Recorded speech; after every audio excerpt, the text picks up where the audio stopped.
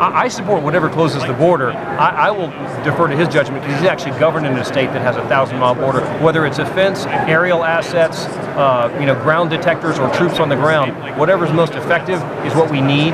And I think, I defer to his judgment. He says that the combination of troops on the ground patrolling the border combined with aerial assets and the technology is the best mechanism to actually stop it. I think that's probably arguably more effective than a physical barrier that right now we see videotape in California all the time, people hopping the fence. So clearly a fence is not a panacea. I think he's got a track record of actually deploying state resources and successfully reducing illegal immigration into the state of Texas versus some of the other border states.